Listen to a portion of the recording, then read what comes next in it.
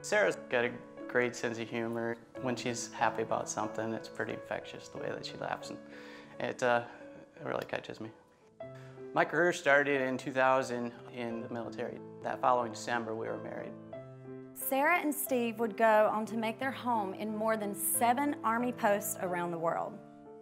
When we first moved over to Germany, we had our oldest, who was about 6 months at the time, and then about 3 months later, I was deployed to Afghanistan. We had our second baby, Sophia.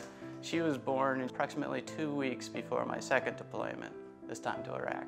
Number 3, Veronica, came along, and 2 weeks later, I'm again back to Iraq. Baby number 4, Luke, comes along. About a year later, we went on my 4th deployment. So Luke just made 2 years old by the time I left.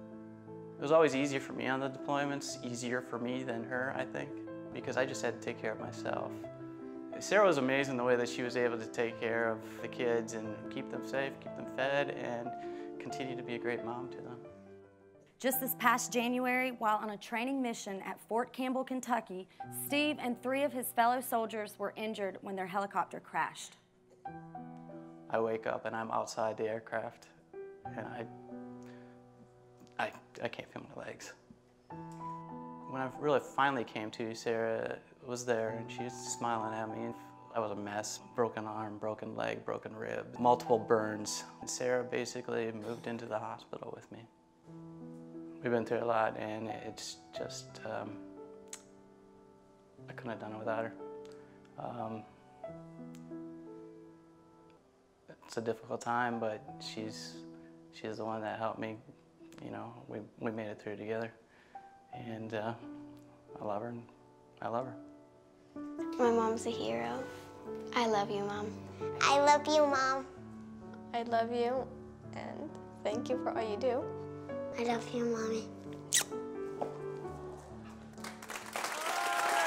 Schroeder family, please come up here, guys. Schroeder family, come on up.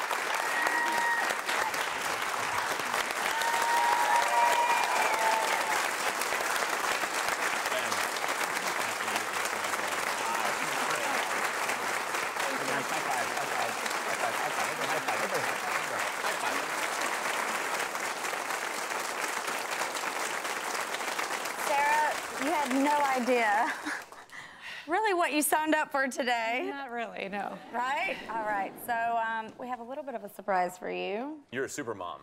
Yes. I just do what needs to be done. I don't know. Beautiful You family, are too. beautiful. We asked your husband how we could help honor you, and he told us you needed a little R&R. Rest, relaxation. Would you like that? That Yes. would be nice. Would that be nice to you? I won't say no. Well, Sarah, you're getting it.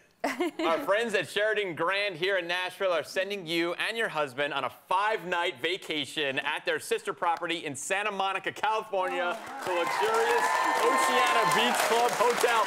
This place, by the way, is insane. Oh, thank you. And Kellie and Jessie, I say we keep going. What do you say, guys? You want to do some more stuff? I say. Audience, should we give them some more stuff, do you think? Right, we actually called our friends at ConAgra. Those are the folks who stocked so many of our kitchens. They wanted to fill your pantry with $5,000 worth of ConAgra food brands. Yes. They believe everyone has the right to good nutrition and food, yes. Kids, what do you think of all this stuff? It's pretty cool, right? Yeah, fun. You guys kind of feel left out, don't you? Kind of nice if you got some stuff. No. Yeah, you can say it. It's okay. It's okay. It's okay.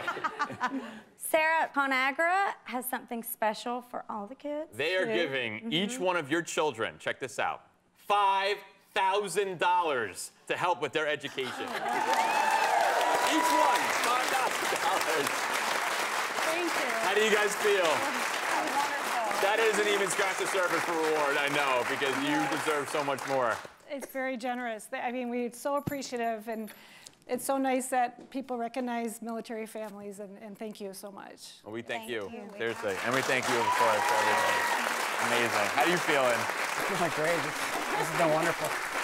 Are you excited to go to Santa Monica and hang out by the beach for a little bit? Oh, absolutely.